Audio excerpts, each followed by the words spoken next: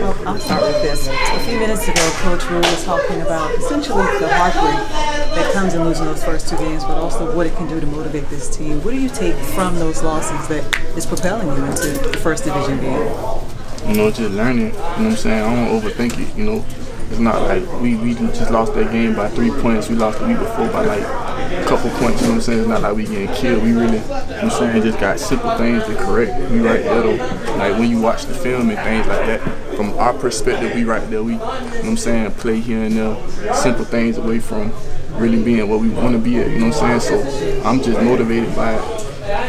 Knowing that you are that close, what are some of the things that you're encouraged by when you see on film, hey, we've made these mistakes and we're still within 5 points over the last 2 games? That it's controllable by us, you know what I'm saying? It's not that we just out there, it's not like we just getting killed, you know what I'm saying? Like getting blowed out, like just getting dumb. That's not the case, you know what I'm saying? So I'm motivated by that we can control it.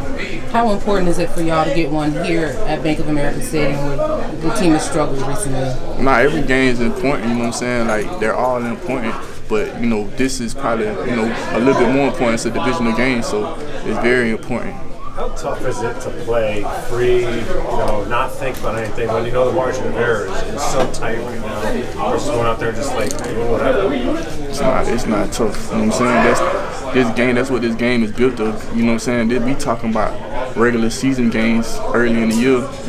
Our goal is the Super Bowl. That's gonna be tough, you know what I'm saying? So, you know, that's what come with it. This is not an easy game, you know what I'm saying? So, you know, that's what we signed up for, and we know what comes with it, but it's not, you know, it's not tough. It's what it is. It's the sport. Robbie, you played in New York where there's some pretty unforgiving fans. Any concern about kind of negative energy among the fan base here starting to we kind of heard it week 1 a little bit when y'all got off to that slow start? If you ask me, if that's not our fans, you know what I'm saying? If they, you know, a fan's gonna have your back regardless, yeah, they're gonna be disappointed, but you ask me, a fan's not gonna do that. You know what I'm saying? They're gonna stand behind you regardless and support you no matter what. You know, so if you ask me, that's not really fan. That's just, you know, I don't know what that is, but I don't consider that a fan. Is it hard to tune out, or did you kind of get accustomed to that in some of those slow seasons? I don't even hear that. You know what I'm saying? Like when I make a big play, I don't even hear the crowd. You know what I'm saying? Like it's mute to me. You know. What do you hear? I mean, what do you feel when you make a big play like that 75-yard touchdown? Like when I like that, it just felt like, honestly, that felt like a dream. Like it just felt like I was like floating. You know what I'm saying? But it's like, you know, I've been playing this game so long, you don't hear the crowd. Like, you know what I'm saying? Like it's just like it just kind of goes blank.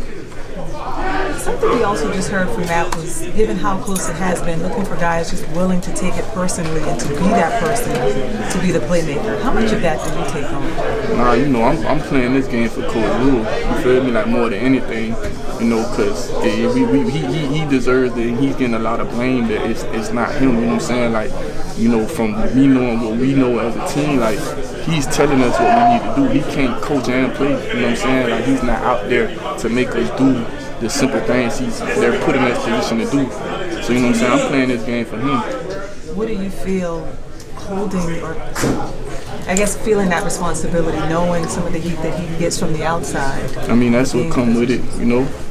You know, the outside is I can't speak on, but, you know, people like to find somebody to blame for things, you know, and he's at the top of the chart, you know, so that's just what comes with, you know, his position, his job. But, you know, knowing what we know, it's really not. He's doing what he needs to do.